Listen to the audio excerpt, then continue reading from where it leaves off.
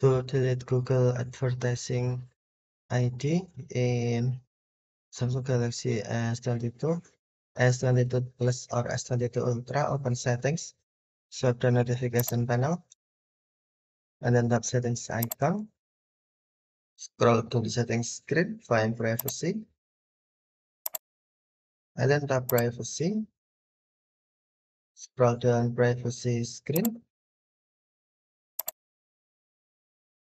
and then on Google tap ads, and then tap delete advertising ID.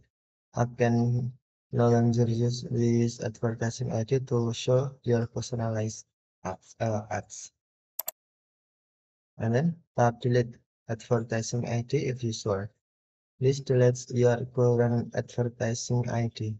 Apps can still show your ads, but they may not be as relevant or interesting to you. Tap delete advertising ID if you sure. Advertising ID delete. Okay, thank you for watching. Have a nice day.